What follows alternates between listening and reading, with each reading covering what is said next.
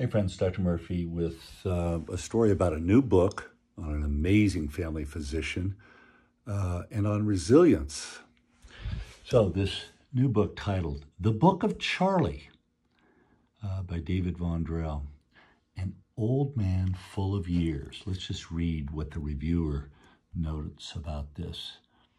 He was born in 1905 and died a day past his 109th birthday, his mind and memory sharp to the end.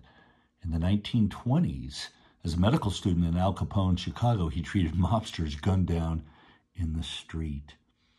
Mr. Vondrell is a gifted writer. The ensuing 7-year friendship, which seems to have consisted largely of Charlie talking and Mr. Vondrell listening, has produced the Book of Charlie. The theme is resilience. Charlie experienced tragedy and ugliness early in life, but he wasn't undone. Charlie White, a family physician in Kansas City, died in 2014 on the day after his 109th birthday.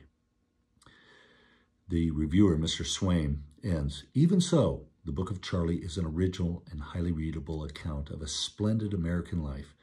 We may be grateful that Mr. Vondrell didn't tell Charlie to write it himself."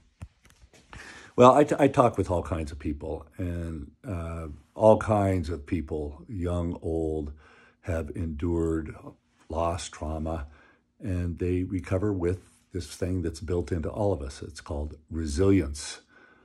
This just happens to be an amazing story of a 190-year-old who was sharp with it, able to tell stories until the end. Most human beings are not that fortunate.